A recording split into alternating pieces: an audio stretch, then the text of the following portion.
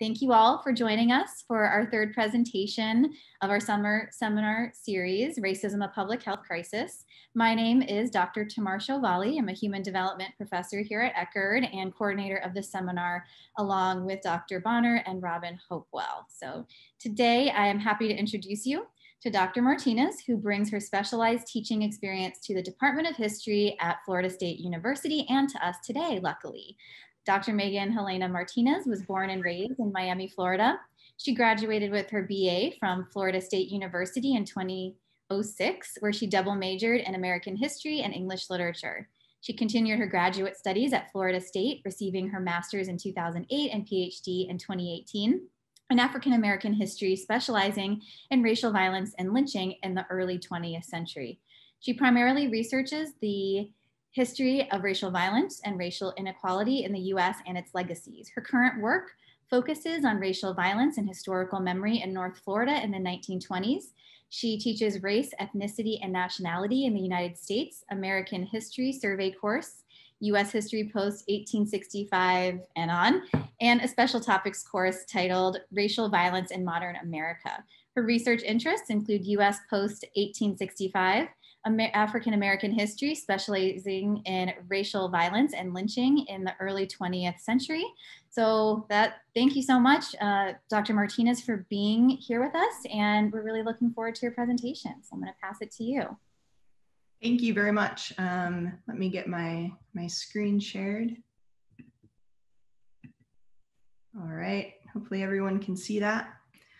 Thank you very much for that introduction. Thank you for having me. I'm very excited to be here today to have this conversation with you all, because I think this is an incredibly important conversation. And while it's an important conversation, it's not often pleasant to hear about difficult and violent aspects of our history. But we're not here today for pleasantries. We're here today to discuss the truth. So just keep that in mind as we move forward. At no time in American history has the health of Black Americans been on par with the health of white Americans. Ooh, let me make sure I can click on this. All right. What do I mean by that? What I mean is that there are huge disparities in the health of white and Black Americans. There are also huge disparities in the healthcare coverage, chronic health conditions, mental health, and mortality rates of white Americans and Black Americans. I'm going to give you some examples of that. 11% of Black Americans lack health insurance compared to 6% of white Americans. 13% of Black American children have asthma compared with 8% of white children. 42% of Black adults over the age of 20 suffer from hypertension compared with 30% of white adults.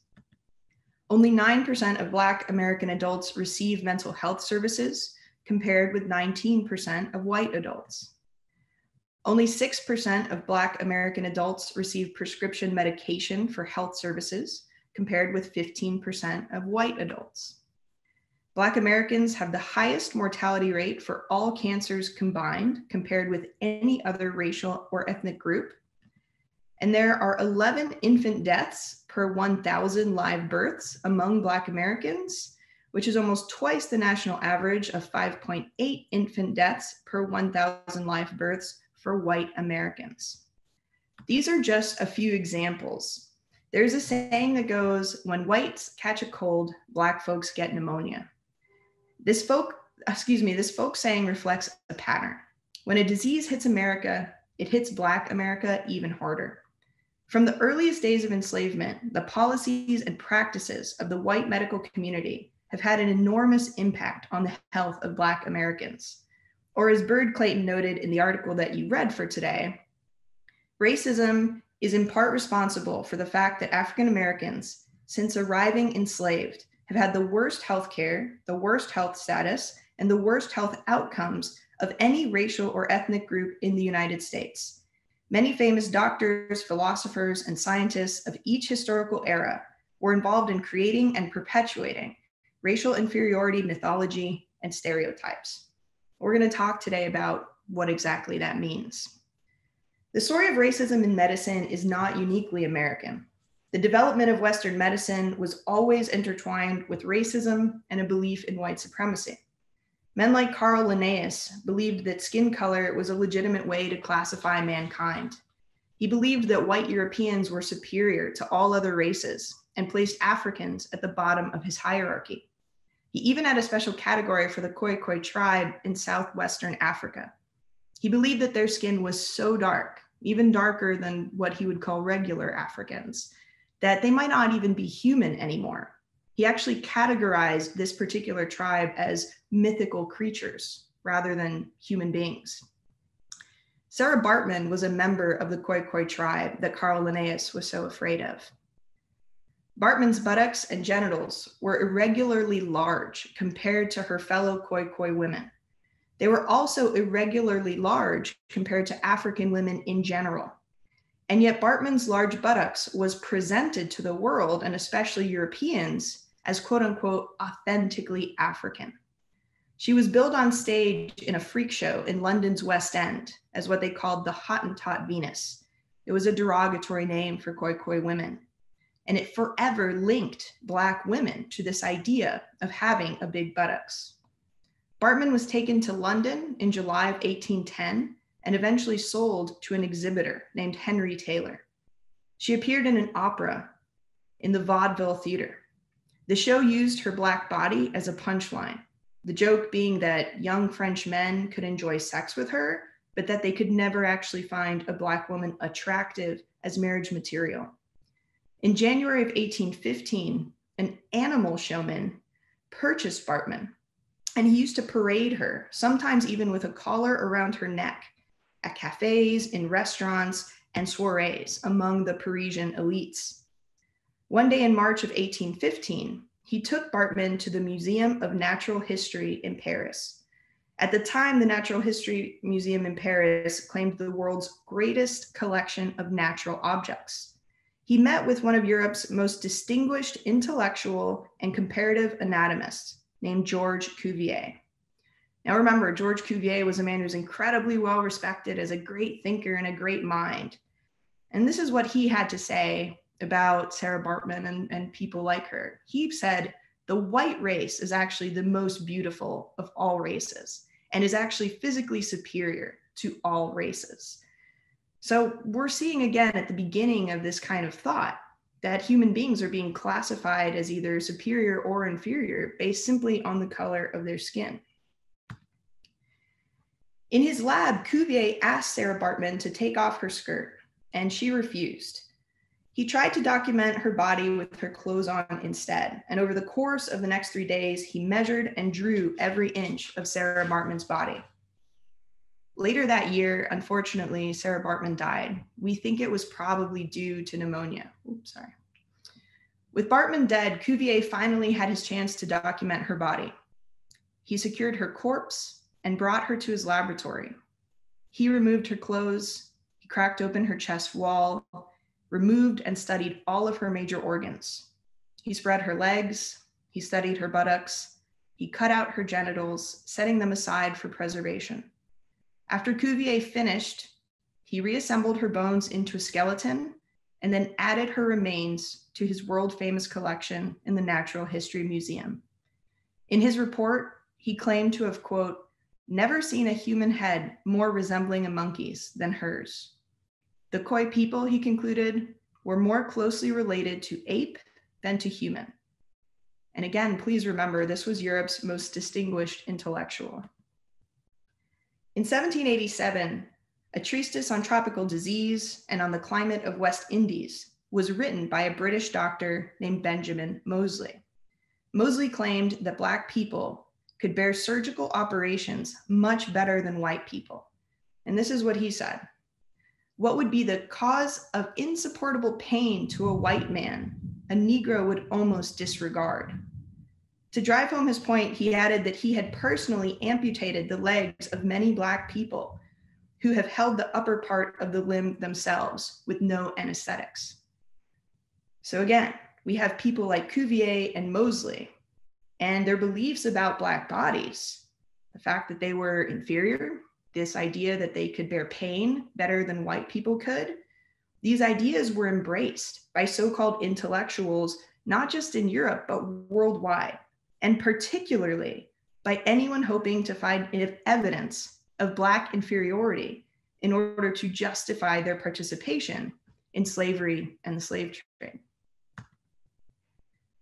Slavery existed as a legal institution in the United States from 1654, well, early America, to 1865. During this time, American medical policies and practices were informed by principles based in exactly the type of scientific racism that Cuvier and Moseley espoused. If you're making a lot of money off of slavery, whether as someone involved in the Atlantic slave trade or as a plantation owner, pseudoscience offered you an easy justification for your sins. In the 19th century, phrenology was a pseudoscience that was used to quote unquote prove the inherent superiority of white genes. Phrenologists would study, and please note my finger quotes because all of this is pseudoscience, which means it's fake, but it's what people perpetuated and believed to be real science. So these phrenologists believed that they were studying the skulls from around the world. They would measure them, they would look at the slope of the forehead, they would check the skull for bumps, and then they used that data to make racist conclusions. And they would say, you know what, we looked at this skull and it's clear to us that Europeans are just inherently smarter. You know, white people are more adept at leadership, they're more capable. And Africans, you know, they're just inherently slower, they're less intelligent, and they're more suited to work with their hands and do physical labor. They perpetuated these myths that Black people had large sex organs and small skulls. Again, they also perpetuated the idea that Black people had a higher tolerance to heat. Again, if you think of, you know, people who were enslavers, all of this is very convenient information for them to have. This was allegedly science. This is what was called medicine. Eventually, this would all be debunked. You know, phrenologists weren't really reading skulls. They just attributed racist characteristics to skulls when they knew that they had come from Africa. But these racist myths, presented as fact and legitimized in medical journals, shaped society's view that enslaved people were just more naturally fit for forced agricultural labor. They referred to pseudosciences as justification for racist ideology and discriminatory public policies. All of these factors contributed to the fact that healthcare for Black Americans was inferior, inconstant, and largely unavailable for the better part of American history. From the days of slavery, the policies and practices of the white medical community have had an enormous impact on the health of Black Americans. What little healthcare was provided for the enslaved was definitely not the best available. The enslaved were treated with very little regard to their overall health. They were looked at as workers and nothing more. So if you had a broken ankle and they needed you to work, they'll probably try to give you something to help you work through the pain or maybe even help your ankle. But anything that was not physically visible, you know, they're not going to call a doctor for that. If you were a person who experienced something like migraines, for example, or if you suffered from mental health conditions, you know, they're not going to call a doctor to actually care about your overall well-being. People have also asked me, you know, what was going on in free Black communities at this time, because even prior to the Civil War, there were free Black communities in America, and people have wondered what their healthcare options were like. Unfortunately, in free Black communities, their healthcare was often worse than what was available for enslaved people, because a wealthy white man hiring a doctor to come look at his, you know, property, enslaved people, was actually a lot easier to find than a free Black person themselves in need of medical care.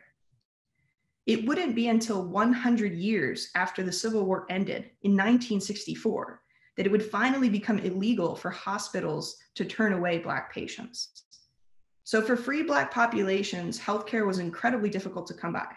And overall, Black health was the poorest of any racial or ethnic group in America.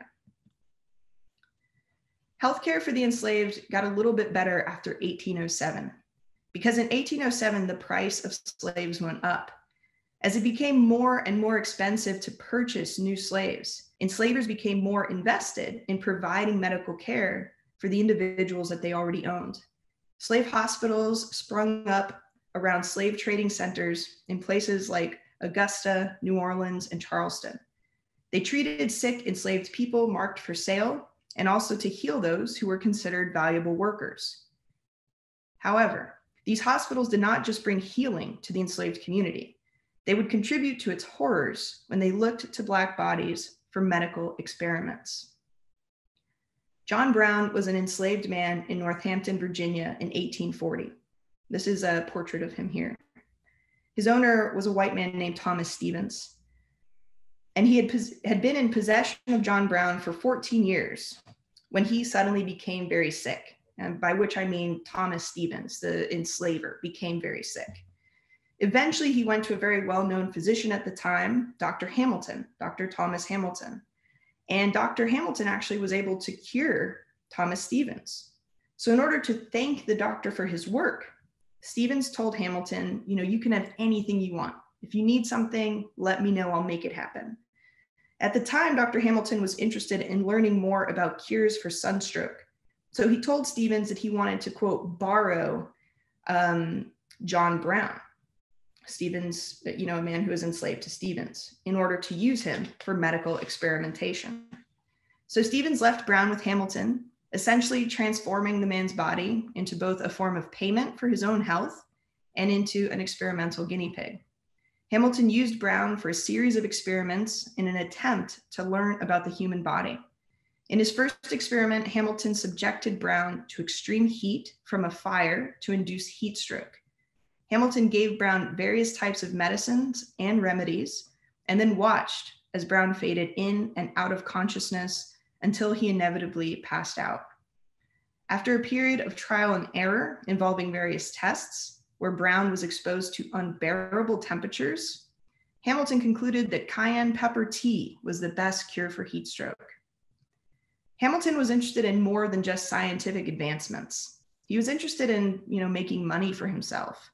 So eventually he marketed his quote unquote discovery by selling placebo pills made out of flour. And he told his patients and customers to dissolve those pills in cayenne pepper tea in order to help cure their sunstroke. And he financially profited from Brown's suffering.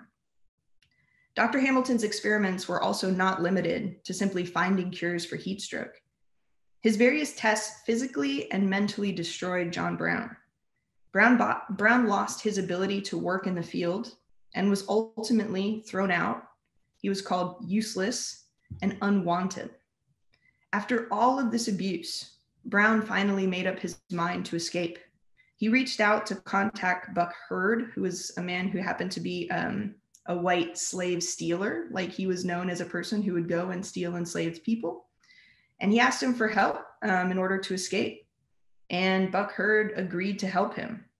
So despite warnings of the extreme danger of, attempting to escape, Brown's desperation overshadowed his fear. He was unable to imagine anything worse than the unbearable reality of his life. Incredibly, John Brown survived Hamilton's experiments and successfully escaped slavery in 1847, traveling to London. In 1855, he published his memoir in London. It was called Slave Life in Georgia, a narrative of the life, sufferings, and escape of John Brown, a fugitive slave, now in England.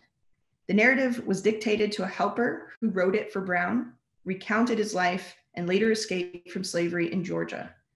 After he escaped, Brown lived out his life in London, where he also married an English woman. In his narrative, he said this: "The little I have told may afford an insight into the system of slavery, but is only a small peep. I have suffered enough myself, but others have endured and are daily enduring perhaps much more." You may have heard of Dr. J. Marion Sims, an American surgeon known as the father of modern gynecology. Vesicovaginal fistula was a common issue in American women in the 19th century. It was caused during childbirth and resulted in a tear between the bladder to the vagina. No successful surgery had been developed at that point in order to cure the condition until Dr. Sims perfected a successful surgical technique in 1849. That's why he's called the father of modern gynecology. Sims was from South Carolina, and he had graduated from Jefferson Medical College in Philadelphia. He was a pro-slavery advocate, and he also experimented on Black women in order to perfect this surgical technique. Enslaved women who suffered from VVF were taken to Sims by their enslavers when they were in so much pain that they could no longer continue to work. The enslaved women had absolutely no say about what would happen to their bodies. Sims used 7 enslaved women as unwilling experimental subjects. The first one that he operated on was named Lucy. Sims was positive that he was on the verge of making an astounding medical discovery. He invited local doctors to watch his first operation and what he thought would be a historical event. He performed the operation on Lucy. She was operated on without any anesthetics, as Sims was unaware of the advances that had been made in anesthetics. The surgery lasted for an hour, and Lucy endured excruciating pain while positioned on her hands and knees. She must have felt incredible humiliation and pain as 12 doctors observed the operation. The operation ultimately failed. Lucy nearly lost her life due to an experimental procedure Sims used in her surgery. She became incredibly ill with fever and blood poisoning. The next woman who he experimented on was Anarcha. Despite Lucy's close call with death, Dr. Sims continued his experiments. He operated on Anarcha. Her condition improved considerably after the surgery, but it still wasn't perfect. With subsequent operations, Sims developed new instruments and acquired new knowledge as he progressed closer to a cure, the whole time cutting into the genitals of enslaved women who were not given anesthetics and who had not consented to the surgeries. The amount of pain and suffering he caused to those women was immeasurable. Anarcha's VVF was eventually cured, but only after she endured 13 separate operations without any anesthetics. After his success, Sims became popular with white women who also suffered from VVS. They heard he had found a way to cure their issue. Many of them came to him for treatment after they heard about his successful surgery. However, not one of those women was able to endure the pain of even a single operation. To give you a few other examples, a physician and slave owner named William Aiken of Winnsboro, North Carolina, recalled an 1852 experiment on an enslaved woman named Lucinda, who suffered from a bony growth around her right eye. Aiken and the other doctors disfigured her by boring holes into her head without chloroform, a gas that was used at the time as an anesthetic, to remove the growth. In another instance, an enslaved woman named Harriet, who was suffering from seizures, was electrically shocked in an 1848 experiment for 53 minutes. It required 3 doctors to restrain her. When she told doctors that her back felt like it was being burned, they insisted that it was a sign that the electrotherapy was working. Medical experiments performed on enslaved Black bodies were horrifying. Ironically, they also proved to be an acknowledgement of general Black humanity, specifically of the inarguable human similarity between white and Black people. The exploitation of enslaved people was both a common and generally accepted practice in the South in particular. We're still learning today about the extent to which enslaved people were used in medical experimentation. In the summer of 1989, construction workers unearthed 10,000 bones from a basement in the Medical College of Georgia in Augusta. Many of the bones showed signs of dissection. Forensic investigators determined they were the legacy of 5 decades of grave robbing intended to provide medical students before and after the Civil War with Black cadavers for anatomical lessons. This practice did not end until the early 20th century because, as people said, physicians needed to learn anatomy and enslaved people provided a supply of bodies. From the beginning of America, the assumption is that it was normal for Black people to be in poor health. Published around the same time as Moseley's treatise about Black bodies being able to endure more pain, Thomas Jefferson wrote his own treatise called Notes on the State of Virginia. And Notes on the State of Virginia is also going to have an indelible impact on the medical field. Of course, Jefferson was an enslaver himself, owning over 600 souls over the course of his life.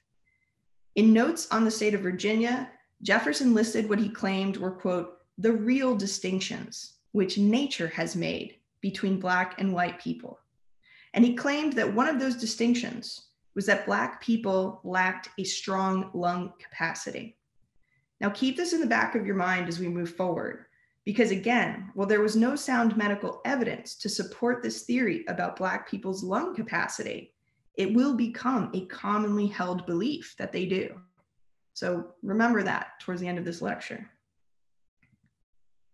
In the years that followed, physicians and scientists embraced Thomas Jefferson's unproven theories, no one more aggressively than Samuel Cartwright, an American physician and professor, of what he called, quote unquote, Negro diseases.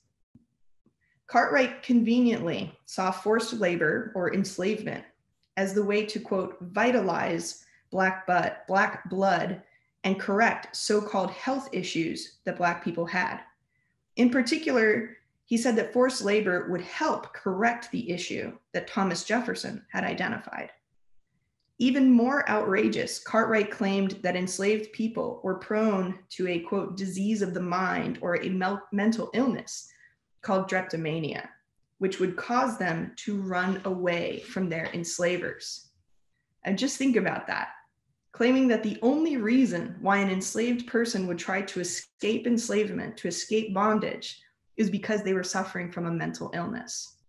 Cartwright wrote this: the cause in the most of cases that induces the Negro to run away from service is as much a disease of the mind as any other species of mental alienation, and much more curable as a general rule. With the advantages of proper medical advice strictly followed, this troublesome practice that many Negroes have of running away can be almost entirely prevented, although the slaves be located on the borders of a free state within a stone's throw of the abolitionists.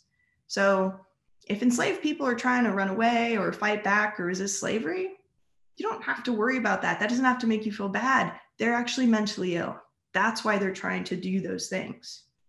Now, aside from the obvious white supremacist nonsense, Cartwright's racist pseudo-psychology illustrates another delusion: the justification of continued oppression by portraying Black people's desire for freedom as a sickness that infected Black brains. Willfully ignoring the violent and inhumane conditions that drove desperate men and women to attempt escape, Cartwright insisted, without any irony, that enslaved people contracted this disease when their enslavers treated them as human beings or as equals. He told enslavers, you cannot treat enslaved people well. You must not show them any respect or human kindness, because if you do, they'll develop this mental disorder, drapetomania. Again, a very convenient science for enslavers to embrace. Cartwright even had a prescriptive measure for preventing drapetomania. He said you should, quote, whip the devil out of enslaved people in order to ensure that they would not develop this disease. On June 1st, 1865, after the end of the Civil War, Congress established the Medical Division of the Freedmen's Bureau, America's first federal healthcare program, to address the health crisis that was Black health in America. Freedmen was the term used to refer to formerly enslaved Black Americans. For hundreds of years, Black health had been completely ignored in America. For hundreds of years, Black bodies had been brutalized and experimented on. This healthcare program was supposed to address those issues. But officials only sent about 120 doctors to the war-torn southern region. And then they ignored those doctors when they said they needed more personnel, more equipment, and more money to actually do their jobs. They erected more than 40 new hospitals, which seemed like an important advancement, but soon those hospitals were abandoned. As historian Jim Downs writes, federal policy reflected white ambivalence at every turn regarding Black health. White legislators argued that free assistance of any kind would cause dependence, and that when it came to Black sickness, hard labor was a better cure than medicine. This happened a lot at the end of slavery. We see radical Republicans in Congress say things like, hey, Black people have been enslaved for hundreds of years. They've been denied education, they've been denied opportunity, and now they need resources in order to create lives for themselves in a free society. They need land, they need job opportunities, they need help. But right alongside those radical Republicans will be moderate Republicans and Democrats who claim that giving anything to newly freed Black folks was unfair to white people. So even when they're given land, it'll be taken away. Even when they're given hospitals, they'll be abandoned. Ultimately, the government will be more invested in helping white Southerners get their former plantations up and running again than in giving Black people the resources needed in order to truly live free lives. As the death toll rose among those newly freed, a new theory developed among white Americans. They thought maybe this was the case. They thought Black people are so ill-suited to freedom that the entire race is just going extinct. You know, Black people just didn't know how to take care of themselves. They couldn't survive in freedom. And an Illinois congressman, Samuel Cox, actually said this: no charitable Black scheme can wash out the color of the Negro, change his inferior nature, or save him from his inevitable fate. Cox was not the only American who felt this way. After Abraham Lincoln was assassinated, Andrew Johnson became president. And Johnson had no intention of helping newly freed Black Americans. Even though he served as Lincoln's vice president, he had been an enslaver himself. And once he was president, Johnson said this: "This is a country for white men, and by God, as long as I am president, it shall be a government for white men." One of the most eloquent replies to this theory that Black people were going extinct because they just weren't cut out for freedom came from a Black woman herself, Rebecca Lee Crumpler. She was America's first Black woman doctor. Crumpler was born free and trained in practice in Boston. At the end of the Civil War, she joined the Freedmen's Bureau and worked in the Freed People's Community in Virginia. In 1883, she published one of the first treatises on the burden of disease in Black communities. And she said, "They seem to forget there is a cause for every ailment, and that it may be in their power to remove it. Black people are not inherently in poor health. They are not going extinct because they do not know how to live in freedom. There is a cause for their poor health, and it can be fixed." Despite Crumpler's pleas, racism continued to define American medicine moving into the 20th century. The nation's earliest hospitals discriminated against and sometimes medically abused their patients. Even those places that accepted Black patients had very little to offer, consistently providing the lowest level of medical care. By 1900, the medical field had become professionalized, and as the profession developed, it was clear that Black Americans would not be welcomed in it. Professional societies like the American Medical Association banned Black doctors, medical schools excluded Black students, and most hospitals and health clinics segregated Black patients. For more than 100 years, the AMA actively reinforced or passively accepted racial inequalities and the exclusion of Black physicians. The American medical profession upheld racial segregation, writing off the Black community as what they called, quote, "a debauched, syphilis-soaked, unfit race." Driven by misinterpretations, pseudoscience, scientific misrepresentations, the literature that developed at this time had a major influence on the field of medicine as it developed. More and more people began to believe myths and lies about Black bodies. Even as Americans moved forward, theoretically leaving slavery in the past, the damage caused by scientific racism had already been done.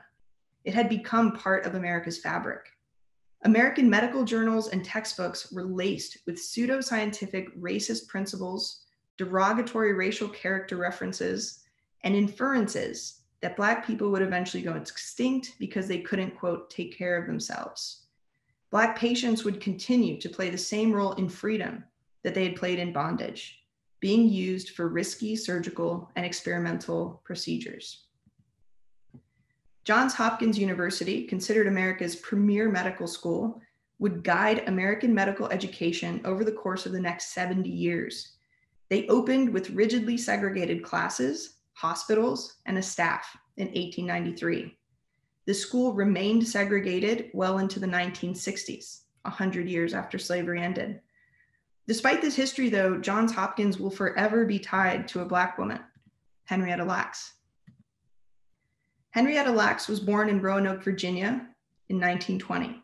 Like most members of her family, she worked as a tobacco farmer from a young age. She fed the animals, tended to the garden, and worked in the tobacco fields. She attended the designated Black school 2 miles away from her family's home, but she had to drop out in 6th grade in order to help financially support her family. On January 29th, 1951, Henrietta Lacks went to Johns Hopkins. It was the only hospital in the area that treated Black patients. She felt what she called a knot in her womb. She had previously told her family about the knot, and they assumed correctly that she was pregnant. But after giving birth to her son, Joseph, Lacks had a severe hemorrhage. Her primary care doctor tested her for syphilis, which came back negative, and referred her back to Johns Hopkins. When she was back at Johns Hopkins, her doctor, Howard W. Jones, took a biopsy of a mass found on Lacks' cervix. Soon after, Lacks was told that she had cervical cancer. Henrietta Lacks died in 1951 at 31 years old. Unbeknownst to her, her doctors at Johns Hopkins had taken samples of her cancerous cells while diagnosing and treating the disease. They gave some of the tissue to a researcher without Lacks' knowledge or consent. In the laboratory, her cells turned out to have an extraordinary capacity to survive and reproduce. They were, in essence, immortal. The researcher shared them widely with other scientists, and they became a workhorse of biological research.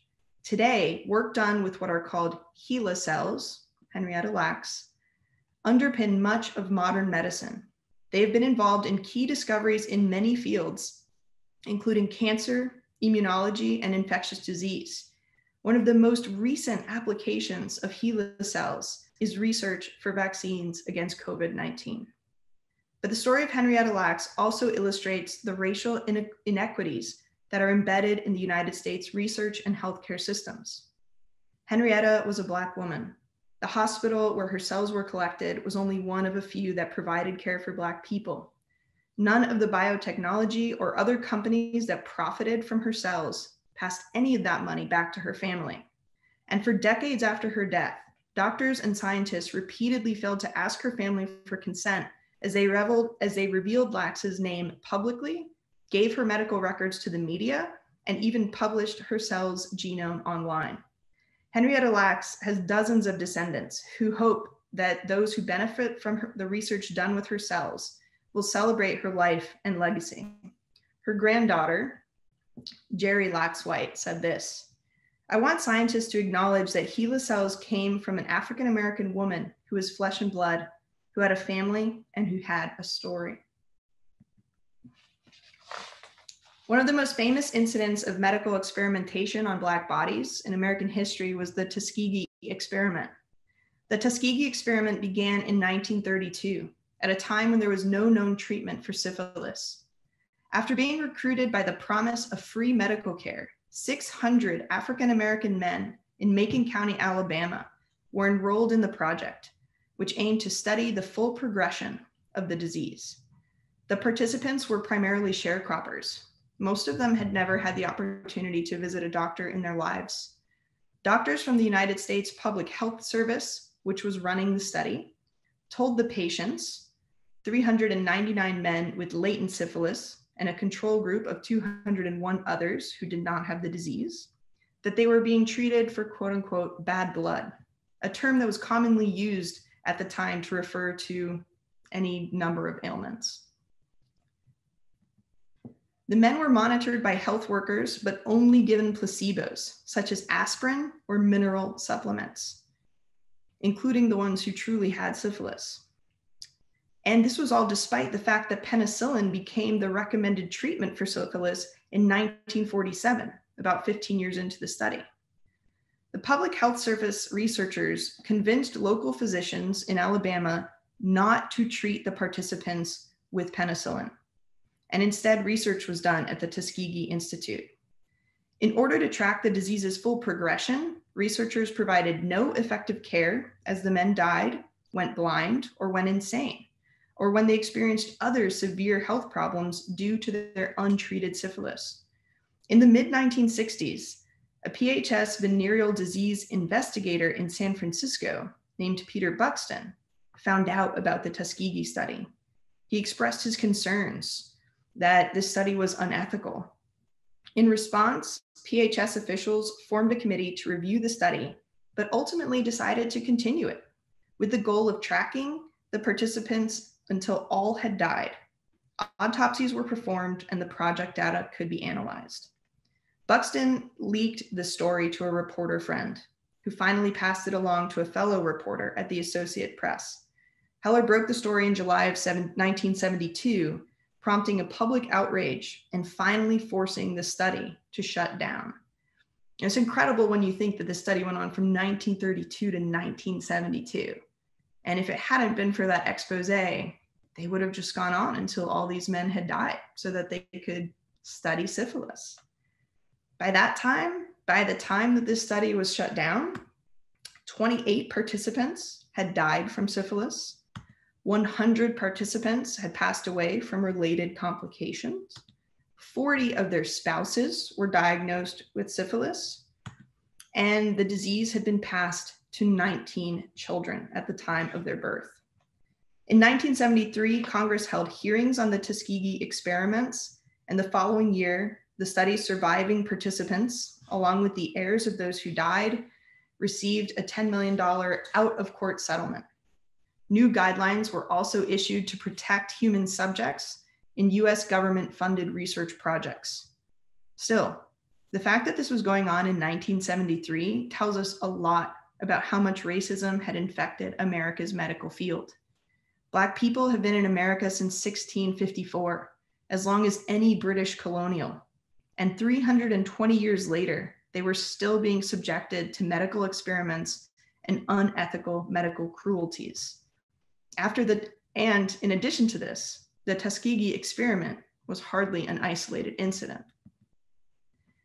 Mary Alice Ralph was 14 years old, and Minnie Ralph was 12 years old when they became the victims of the abusive practice of sterilizing poor Black women in the South. Their mother, who had very little education and was also illiterate, signed an X on a piece of paper, expecting her daughters would be given birth control shots. She was told that she would not continue to qualify for government assistance until her daughters were given the shots.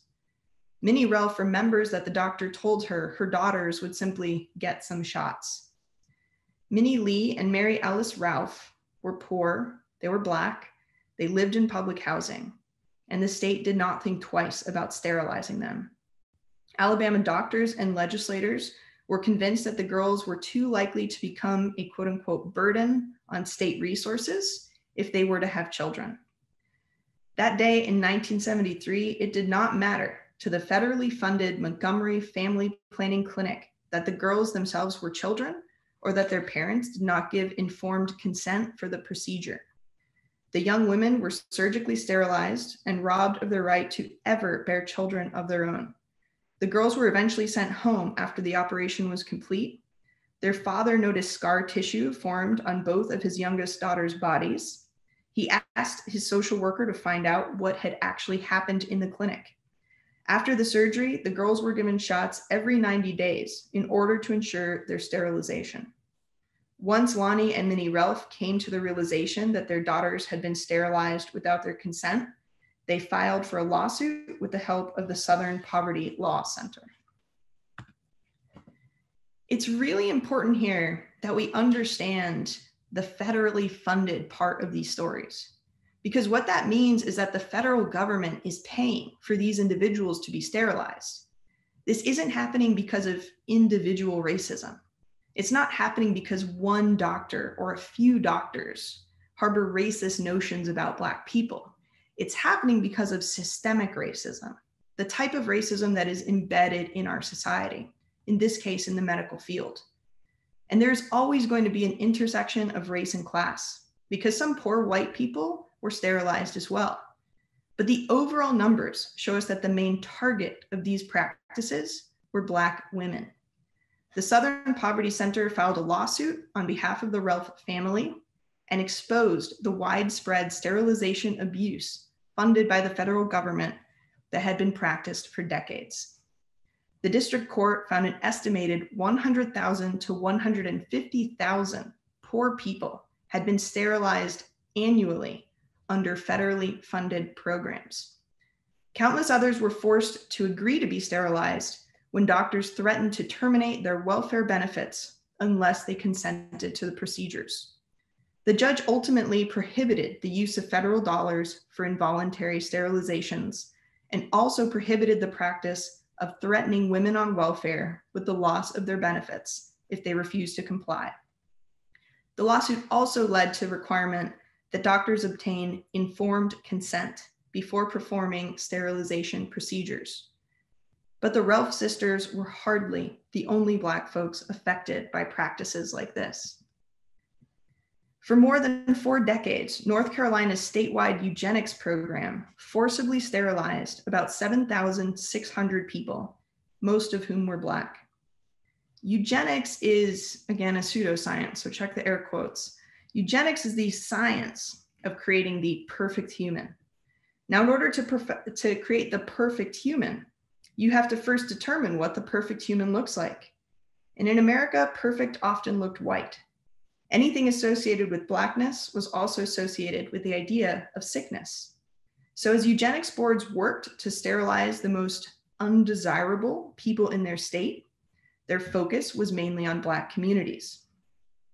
Duke University professor William A. Darity Jr., who studies public policy, economics, and African American history, co-authored a report that was published in the American Review of Political Economy that correlates 10 years of forced sterilization in counties across North Carolina with the number of unemployed Black residents, finding that this program was all but designed to, quote, breed Black people out. And he said this: his findings suggest that for Blacks, eugenic sterilization was authorized and administered with the aim of reducing their numbers in the future population, genocide by any other name. North Carolina's eugenics program was one of many in the United States targeting people with illness or disabilities living in state institutions. But it was touted as, one of several solutions to poverty. That means sterilization petitions were not only submitted by hospitals, but were also submitted by welfare officials. Darity and his colleagues, Gregory N. Price, an economics professor at the University of New Orleans, and Rhonda V. Sharp, the founder and president of the Women's Institute for Science, Equity, and Race, analyzed more than 2,100 forced sterilizations that occurred in North Carolina between 1958 and 1968. The trio specifically looked at what is known as the surplus population, meaning people who are not part of the labor force and often need government assistance. During that 10-year period, what they found was that local sterilization rates paralleled the size of its surplus population only when that population was Black. What do I mean by that? What they found when they analyzed these numbers is that unemployed white people on government assistance were considered worthy of becoming parents. They were not sterilized. But Black unemployed people on government assistance, they were not afforded those same rights. Those were the people who were targeted for sterilization. And Darity concluded his report saying this: the United Nations official definition of genocide includes, quote, imposing measures to prevent births within a national, ethnically, racial, or religious group. North Carolina's disproportionate use of eugenic sterilization on its Black citizens was an act of genocide. You might be asking yourself, how can this happen? How can, for example, North Carolina carry out a sterilization program like this funded by federal dollars? To understand that, we have to go back in time a bit. In the decades following Reconstruction, which is what we call the period after the Civil War, former slave states in the South held enormous power in Congress.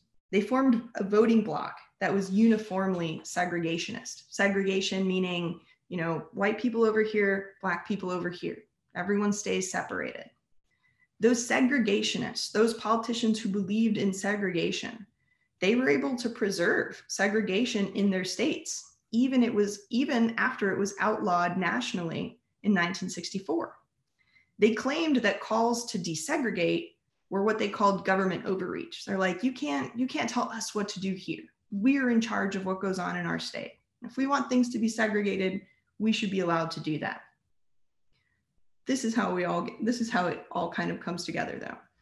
In 1945, President Truman called on Congress to expand America's hospital systems as a part of a larger healthcare plan. The Hill-Burton Act provided federal grants for hospital construction to communities in need, giving priority to rural areas, many of which were in the South. That part was very good for Black communities in the South. However, those segregationist politicians, they demanded some key concessions in order to support the Hill-Burton Act. And these decisions would shape the American medical landscape for decades to come.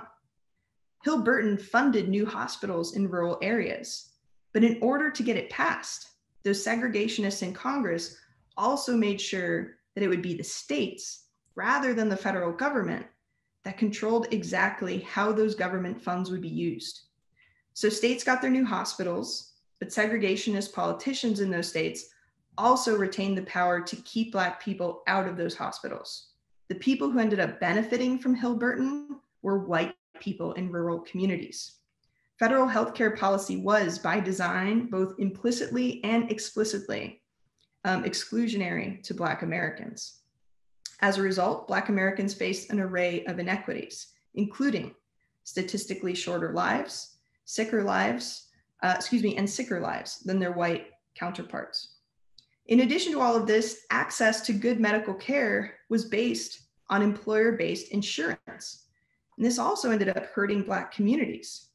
Because as David Barton Smith, an emeritus historian of health policy at Temple University, said, Black people were denied most of the jobs that offered insurance coverage.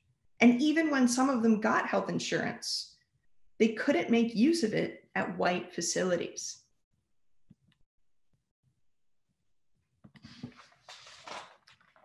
In the shadows of this exclusion, Black communities created their own healthcare systems. Black women began a national community healthcare movement that included fundraising for Black healthcare facilities, campaigns to educate Black communities about nutrition, sanitation, and disease prevention, and programs like National Negro Health Week that drew national attention to racial health disparities. Black doctors and nurses, most of them trained at one of the two Black medical colleges in the United States, Mary Medical College or Howard University, established their own professional organizations like the National Medical Association and began to push back against medical segregation. By the 1950s, these organizations were pushing for a federal healthcare system for all American citizens. That fight put the National Medical Association in direct conflict with the American Medical Association, which at the time was opposed to a national healthcare plan. In the late 1930s and 1940s, the AMA helped defeat two proposals for a federal healthcare system with a campaign that sounds a lot like what we hear people say today. They said it was socialist to have nationalized healthcare. They warned of government intervention in doctor-patient relationships. In the mid-1960s, when proponents of national healthcare insurance introduced Medicare and the AMA used the same tactics to oppose it, this time the NMA was ready. They developed a counter message, and they said healthcare is a basic human right. Civil rights leaders like Martin Luther King Jr. also helped share this message. He said, of all the forms of inequality, injustice in healthcare is the most shocking and inhumane. As an aside, in an address to the National Medical Association in 2008, the AMA, the American Medical Association, will actually apologize for more than a century of policies that excluded Black Americans and actually hurt the healthcare of Black communities in the United States. Medicare and Medicaid were part of a broader plan that finally brought the legal segregation of hospitals to an end. The 1964 Civil Rights Act outlawed segregation for any entity receiving federal funds, and the new healthcare programs, Medicare and Medicaid, put every hospital in the country in that category. But they still excluded millions. Anyone who did not fit into a specific age, employment, or income groups still had little to no access to healthcare. In 2010, the Affordable Health Care Act brought insurance to nearly 20 million previously uninsured adults. It was the biggest beneficiaries of the act were people of color, many of whom finally got the opportunity for insurance coverage because of the act's Medicaid expansion. However, several states refused to participate in Medicaid expansion. They argued that they should have states' rights and that they should be able to reject it. What's kind of interesting is that if we look at which states rejected the Medicaid expansion, it's no coincidence that most of them were also part of the former Confederacy. So this map here shows you in blue states that accepted Medicaid expansion and states in orange that refused to expand Medicaid. And the map that I'm going to show you next is a map of the country divided during the Civil War. Blue states are in the north, red states are in the south. Looks pretty similar. And several people are still trying to make access to the program, Medicaid, contingent on new work requirements. 150 years after the freed people of the South first petitioned the government for basic medical care, the United States remains the only high-income country in the world where such care is not guaranteed to every citizen. In the United States, racial health disparities have proved as foundational as democracy itself. There has never been any period in American history where the health of Blacks was equal to that of whites, says Evelyn Hammonds, a historian of science at Harvard University. And more than 150 years after the end of slavery, myths about Black immunity to pain and weakened lung function continue to show up in modern day medical education and philosophy. Over the centuries, the two most persistent physiological myths, that Black people have higher pain tolerance and also that they have weakened lungs that can be strengthened through hard work, have wormed their way into scientific consensus, and they still remain today. Remember, I told you to remember Cartwright, the guy who came up with drapetomania. His footprint remains embedded in current medical practice. To validate his theory about the lung inferiority in African Americans, he became one of the first doctors in the US to measure lung function with an instrument called a spirometer. Spirometer, not 100% sure how to say that correctly. Using a device he designed himself, he calculated that, quote, the deficiency in Black people may be safely estimated at about 20%, meaning he believed that Black lungs worked about 20% less effectively than white lungs.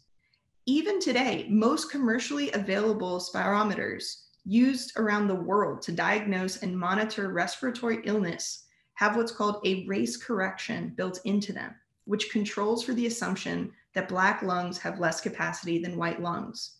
Recent data also shows that present-day doctors fail to sufficiently treat the pain of Black adults and children for many medical issues. There are unfortunately countless examples of this, including one here in Tallahassee, where I am, in 2016, when a Black woman, Barbara Dawson, complained of abdominal pains at Calhoun Liberty, but the medical staff released her. They did not believe she was really in pain. When she refused to leave, the hospital called the police, who handcuffed her and took her outside, where she collapsed in the hospital driveway. Dawson returned to the hospital the next day, but died of a blood clot in her lungs.